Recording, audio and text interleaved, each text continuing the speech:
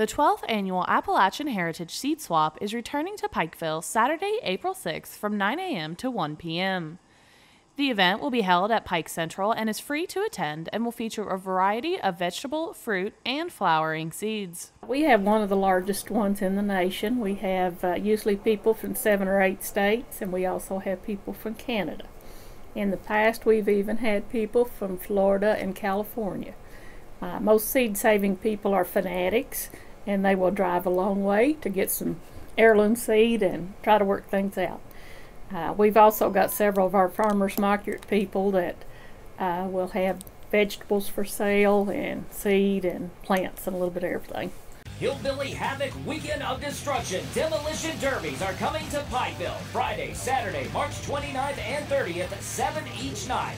Appalachian Wireless Arena, Pikeville. It's going to be a crashing good time. Be there. In addition to having seeds for purchase, free seed giveaways, and seedlings, the Extension will be leading a variety of trainings and hosting special speakers. Well, a lot of these heirlooms are local, and we have some from Tennessee, from here in Pike County, and different areas. And during the flooding and everything, a lot of areas lost them, and it's hard to find these antique seeds. Most of them have heirlooms that have been around for generations, and they're all fresh, and they're got them ready to go.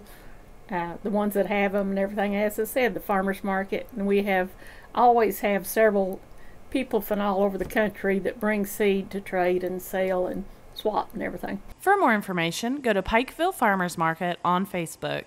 Reporting for Mountaintop News, I'm Brianna Robinson.